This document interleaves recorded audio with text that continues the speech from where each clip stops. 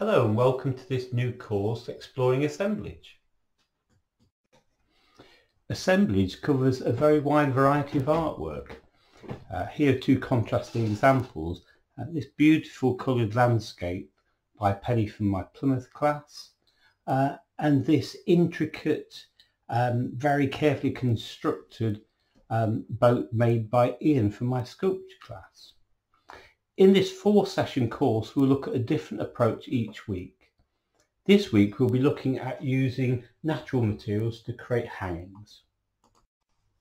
People often think of assemblage as quite a modern art form, but in fact, it's one of the oldest. Dream catchers and medicine wheels are good examples, bringing different elements together to create something more powerful. So that idea from dream catchers and medicine wheels of taking natural materials and build them together to make something with resonance is what we're going to be exploring. Very, very loosely based on those sort of forms. So I've got a number of different things here. I've got twigs. Some's quite fresh, so it's quite bendable. Some's a little bit stiffer. I've got feathers, I've got stones, I've got bits of wood. I've got some natural fabrics, a bit of cotton, a bit of hessian, a natural hessian string. Just in case I need it, I've got some wire. And finally, to add a little bit of colour in there, these are dried orange slices. You might add shells or anything else that you can lay your hands on. Have a look what you can find next time you go out for a little walk or in your garden. Right, so the first step is building frames. Let's get started. So I'm starting off with a freshly cut stem. It needs to be fresh so that it's nice and pliable, nice and bendy, but even though it is, I'm still going to take my time, gently teasing it to get it to bend without snapping. And my aim is to be able to get it all the way around into a circle or something like a circle. And then twist the thinner end around the thicker so that it holds.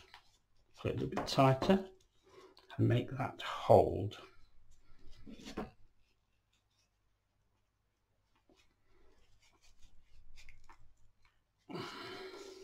Got it. There. Now it doesn't matter that it isn't a perfect circle. I now start to add in more twigs.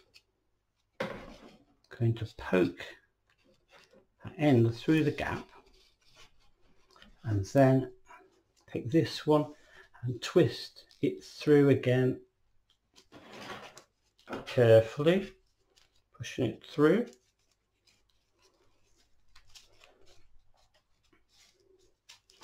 I'm going to do that over and over again, twisting one around the other.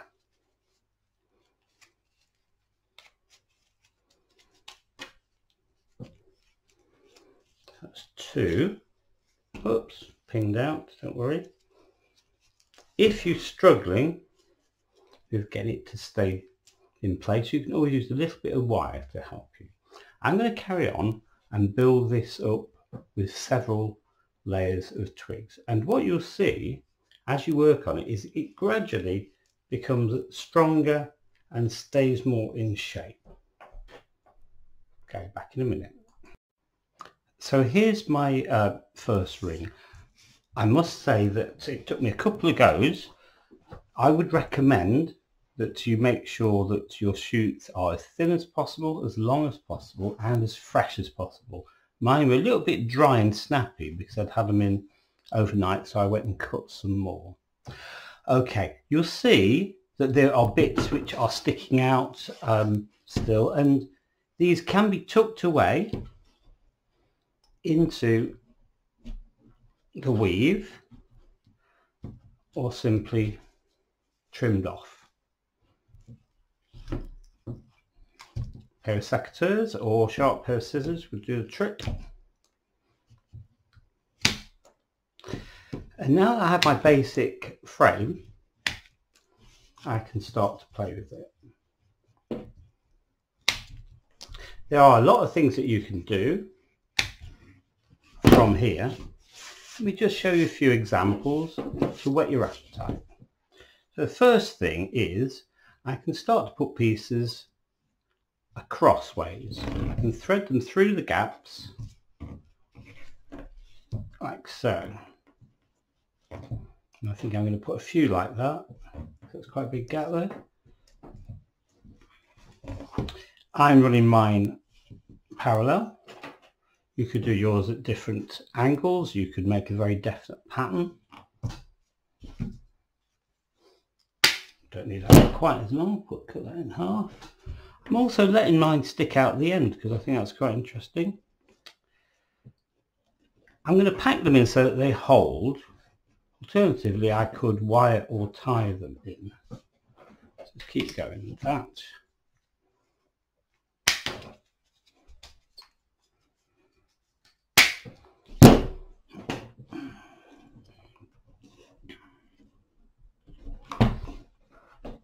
It's just starting to get a little bit tighter now. That's good. That's sort of holding in. And then, do I want to do something in that direction? Quite like the idea of a composition a little bit like that. But what I might just try to do here is go in and out of those pieces and pull it over the frame like that. That's nice and tight, that is. I could put a second one in going the other direction and it might just snap. I'm not quite sure. Well, let's try and see. So come up from behind. I'm going to go over that one. Oh, is it going to work? Try the other end. It's a little bit more flexible. No, it's not. It's not going to. Don't want to do it, does it? Let's just see. Might have to shortcut it. Just do some of it. That's it. That'll work if I just do some of it. There we are. Push that down to caught down together. And I can continue building up like that. Other things that I could consider doing.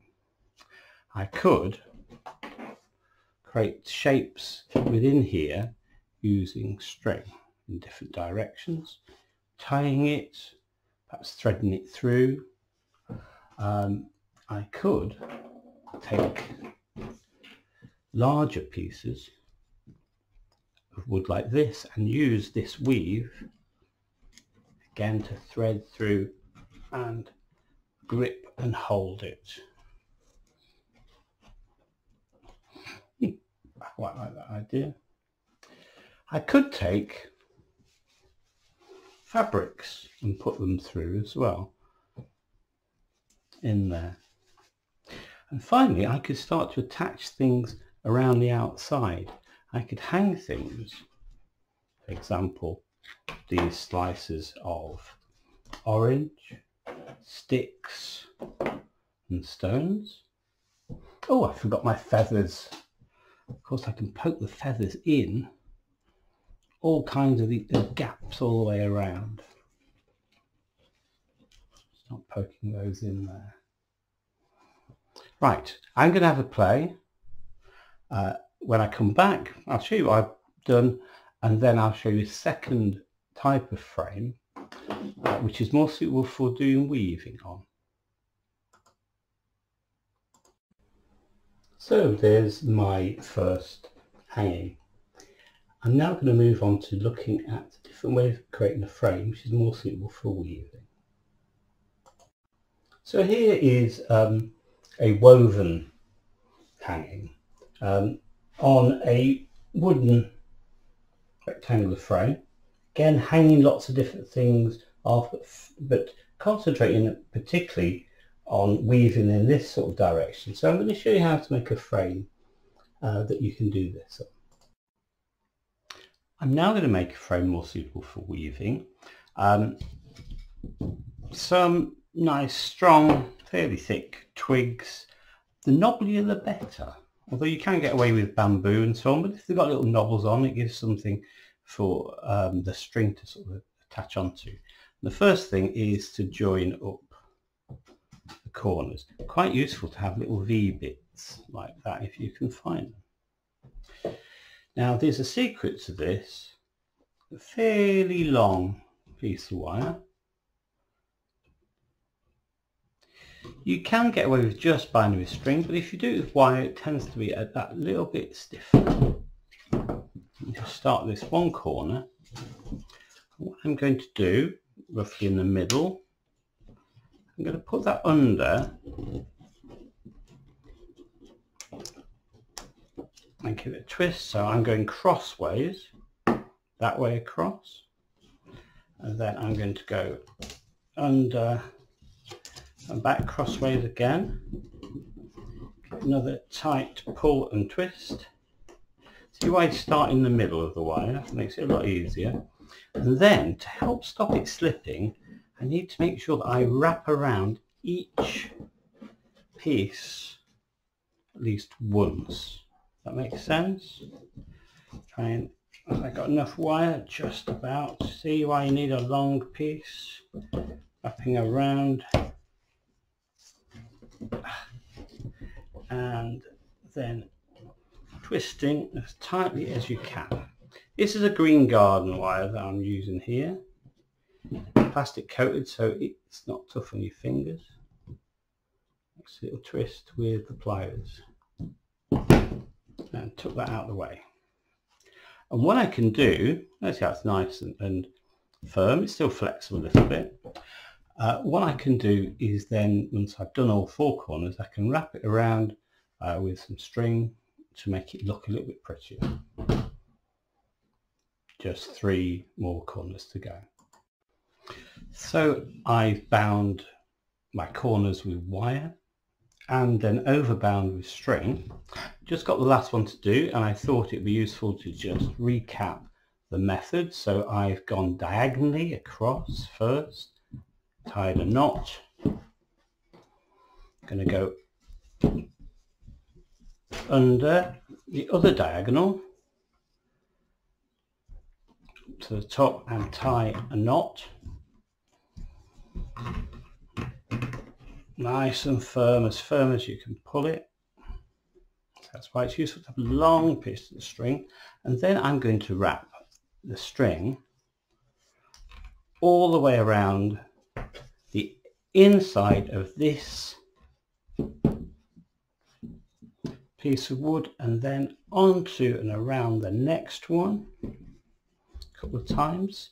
The other end I'm going to wrap around that one a couple of times and then around this one here a couple of times at least. If you've got more string, the better.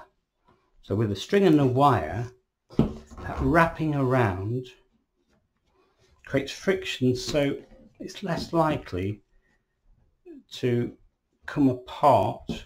The sticks are less likely to pop out. Now with this last one, I'm actually, well, the others I've trimmed off the knot, but I'm just going to leave a little bit, and you'll see why in a sec.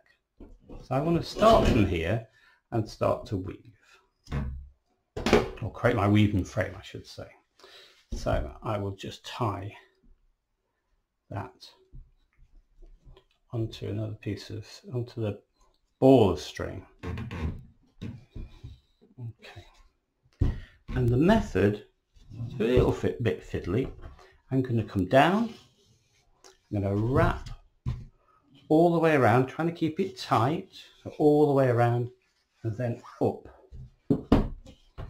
Wrap it all the way around. Notice that the first string in front of the frame, the second one behind. Try to keep that pattern. Keep it as tight as I can. Wrapping it under. By binding it around a couple of times, it helps keep it from slipping too much. And then again. And keep going like that. If it becomes a little bit loose, you can always pull it tighter at the end. I'm going to carry on, get that finished. So my frame is all strung up and ready to weave. I'm going to start with some quite natural materials. I have this piece of hessian which I've cut down the middle almost to the end to make it a little bit longer. And the first line is very straightforward because it's straight through that gap in the middle between the front and the back. Put that through.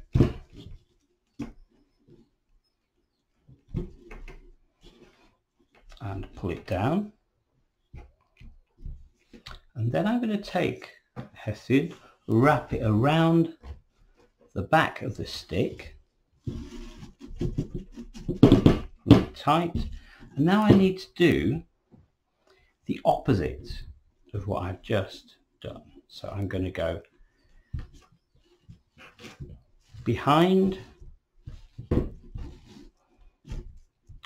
string that's at the back and in front of the string that's at the front.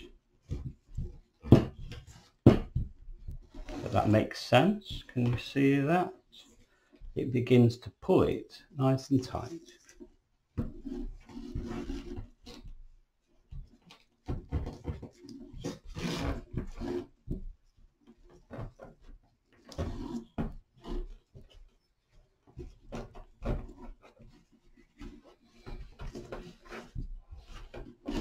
Pull that across and then pull it down. So I get quite a nice tight bind. That's a little loose there, pull it a little more. There we are. Okay. I could tie that end together, but I think I'll leave it loose for now. You can, if you like, introduce every now and again a stick, a tensioning stick. It follows the same pattern. Over, under, over, under, over, under. This takes can be a bit confusing which way round you're doing things. Under, that's it. And that simply, oh, maybe that one should have gone in front there. Yeah. Pulls down to squash. Okay, I'm going to go with a contrasting colour. So I'm going to start with some white. Now, which way do I want to go? Oh, yeah. Under, over, under, over, under.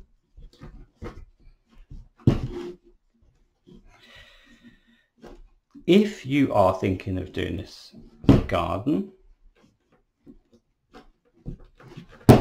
do think about using materials which will biodegrade, so natural fabrics like cotton, muslin. Fleeces are lovely actually. If you can get hold of a little bit of sheep's fleece. And I'm starting with fabrics, but there's absolutely nothing stopping me from using other things like sticks. Just checking I've got the weave right there, pull that all the way through. Catching there. Different size strings, wool, feathers, anything that you find can be added in. You can add in short pieces within there, or you can add pieces which stretch all the way across. I might just do one more row of white and then add in some of these sticks. Back in a minute. There's my weaving so far. I like the gaps that the sticks naturally create as well, so it's a much more open sort of look to it. And now I could add some string to hang it from, start to hang other things onto it, or put objects inside these bits if I want to do like the example I showed you earlier. You might prefer something which is much brighter. This, for example, is all using cotton fabrics, but working with much more of brighter contrasting colours.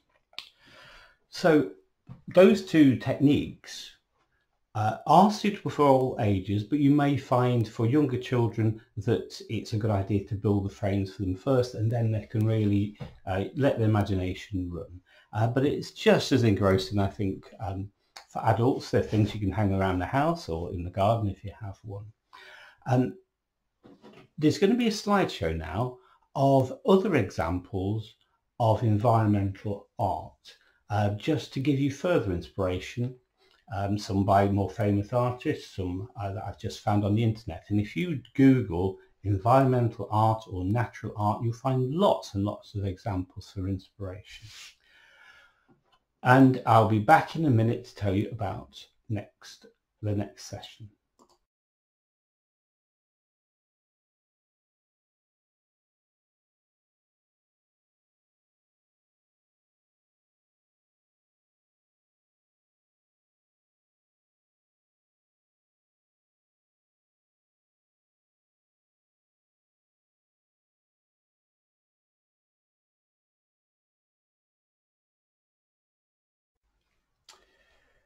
Next session, we'll be looking at using Assemblage to create a landscape, working with things like tissue paper, wallpaper, corrugated paper, different textured papers, stones, sticks, maybe string, bits of net, that sort of thing. And we'll be working with paint as well. I'll be demonstrating with acrylic paint, but also with some stronger inks. I'll talk to you about the paints next time. Don't get anything special.